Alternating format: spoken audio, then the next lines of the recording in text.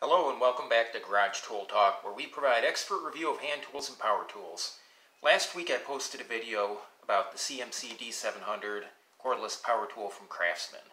I walked through some of the features I liked about it, some things I didn't like, gave you a little bit of performance testing. But today what we're going to do is we're going to open up the tool. I'm going to show you the insides, walk through some of the features that I like about the internal construction of the tool, and hopefully you gain a little bit more insight about what this tool is all about. So pull up a seat, make yourself comfortable, and let's get this taken apart. Okay, we're back. We got the tool taken apart, and first thing I wanted to mention is I noticed there's 3 different types of screws holding the housing together. You got the screws that hold the housing halves together, the screws that go into the front here that hold the this outer gearbox onto the motor assembly, and then there were screws that hold the internal gearbox to this gearbox. So 3 different types of screws. Something I don't typically like to see during the manufacturing process, that opens up opportunities for who's ever assembling the tool to put the wrong screw in place. Of course, that can be mitigated through manufacturing processes and pokey yokes and things like that on the production line, but typically in general I like to see a consistent screw size throughout the entire assembly, just to minimize that risk and make sure one of the tools don't accidentally get out to the consumer with a wrong screw in place, which would might affect the longevity of the tool.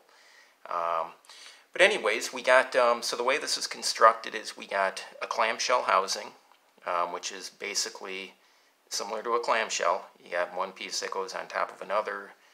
You got the gearbox and quick change mechanism on the front that locks in with a locating and locking feature here that locks into the clamshell housing on the back. Overall construction, quick change mechanism. You got your torque gearbox here. You got another gearbox here for the speed selector. You got a canned motor. That's your DC motor. You got your variable speed switch with electronics, and you got your terminal block for the battery pack. So a couple things I noticed immediately that I liked about the tool here. The way the plastic housing is constructed. I'm looking at the screw bosses. They're very well supported. There's rib features that you can see on nearly, every single boss, or it's supported by one of the outside walls. Like this one's supported by an outside wall, this one's supported by a wall, rib features, wall, rib features, wall. So all around, very well supported screw bosses, which makes that affects the strength of the tool during drop testing when they're getting the tool certified, whether it's UL or CE or whoever. We can't have cracks in the housing or anything that affects the longevity of the tool that way. So I like seeing supported screw bosses. Another feature I see right away is there's this nice tongue and groove feature along the outside of the housing. There's one on that housing half. Mating features here, tongue and groove. That allows for a really nice fitting housing when the 2 halves go together. That kind of locks everything in, keeps it all nice and snug. You don't see, it prevents any cosmetic issues when you look in from the outside of the tool. It's like a nice barrier, so very nice to see something like that. The soft grip on the outside of the tool, I like how it's locked in place. There's little tongue and groove features that are molded into the plastic that lock the soft grip into place. As most of you know, if you're working with a power tool for a long time, over time, the soft grip on some tools eventually kind of gets really soft and spongy and peels away from the base material. What these locking features do is they lock it into the base plastic. So that's really good to see something like that. I like that. Something else I see here is there's nice wire traps to hold the wiring in place. That's very nice. Prevents loose wires from rattling around under vibration, which could affect the longevity of the tool. Although there are no wire traps on these wires, they're relatively a short distance, so I don't see that as a huge deal, but Nice to see it around the tool for the most part. Something else to mention, I could see from the inside of the housing, what's stamped on the inside is GFPP, which stands for glass-filled polypropylene. That's good material for housing materials. It's has high impact strength, has high continuous operating temperatures, and reduced deformation under long-term stress. So as a option for the designer when he created this, that's a great material option. Now onto the motor. This is a drawn steel can style motor, as we call it. It has a flux ring on the outside, permanent magnets on the inside. There's a centrifugal style radial fan internal to the motor. This is a brushed motor. I see the commutator and brushes down here buried inside. Nice accurate housing typically on the can motors, so you can hold it nice and accurately within the housing. I see little rib features on the outside of the plastic housing that locates the steel housing of the motor nicely, keeps everything nice and snug. As far as cooling, I mentioned there's a centrifugal fan. These are the exhaust outlets here on the side. Intake comes in from the back side of the tool. There's 4 little holes back here, and then there's corresponding 4 holes kind of between these 2 pieces. You can't quite see it, but there are holes in there, and air flows in from the front and the back and exhausts out the side. So that's pretty normal. I like that they have rib features around the exhaust outlets to direct the exhaust out of the tool instead of into the tool, so that's nice and efficient. Pretty standard terminal blocks, just push-on terminal blocks here in the back onto the motor. Something to mention, which is an important one, this has what looks like a bronze bushing in the back instead of a ball bearing.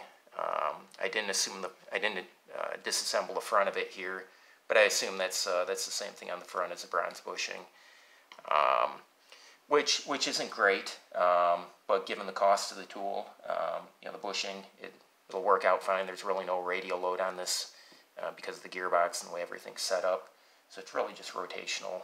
Shouldn't be a huge issue, but given the price point, not bad. We got the gearbox on the front, which the speed selector moves a set of gears here on the inside. What I like is there's nice steel, looks like permanent or molded gears here on the front. Excuse me, powdered metal gears, I should have said, with some grease around the inside.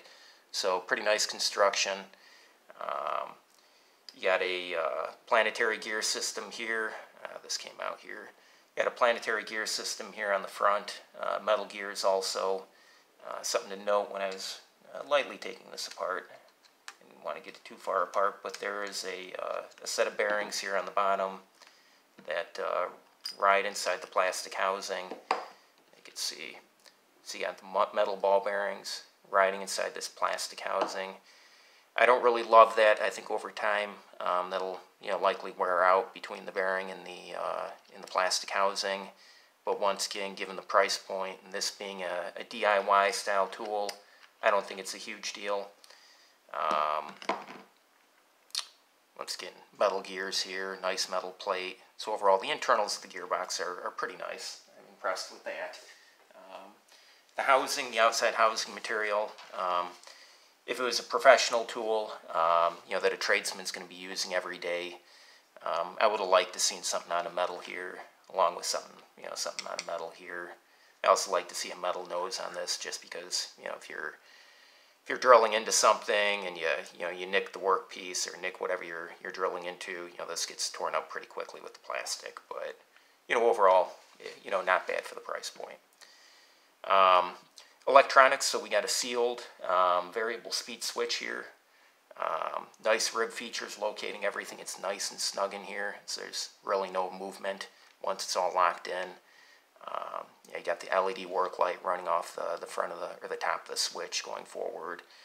You got the forward and reverse plastic piece here, which actuates a little, just like a little rotating actuator on top of the switch. It looks like it's all sealed, which is good against, protect against dust intrusion, and dust quickly wears any moving parts out. So So it's nice that this looks like it's all sealed. Some potting compound here, I assume that was probably added to mitigate vibration. They might have had an issue during testing. Like I said, wire traps around pretty much everything. What I like here about this battery terminal block is these, looks like brass plates, are overmolded into the plastic. So they aren't secured with screws or anything that way. They're actually molded into the plastic during the plastic injection molding process of that part, which is nice because they're not going to come loose. They are one with the plastic now, so that's nice. Also, something else to mention is every one of these connection points on the wires, everything is soldered in place, which is nice. You don't have to worry about connections coming loose. Nice solid connection between all the electronics. Of course, the one that isn't is the motor connection, and my experience from testing, you don't typically see these connections coming loose, so I think that's fine.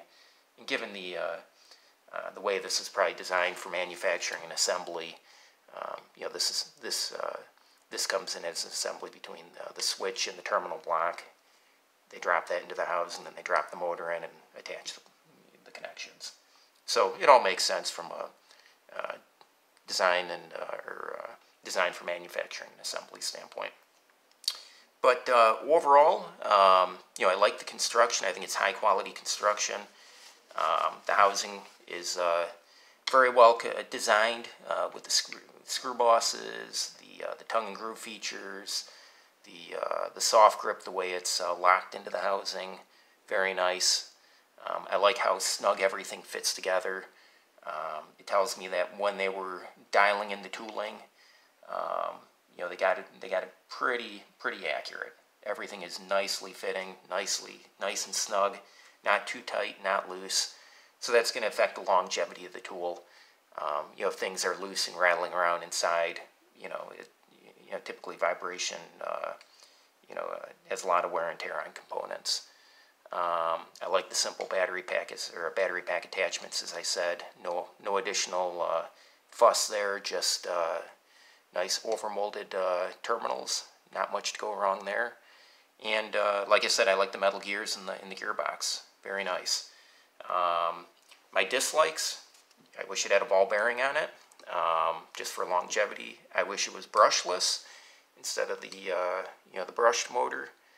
And I kind of wish the front of the housing and the gearbox, I wish these were metal. But overall, given the price point, as I said in my first video, I purchased this as part of a value pack with 2 tools for $99. So given that, as a DIY style tool, it's really excellent. Great value for the money, and I recommend everyone checking it out. Thank you and take care.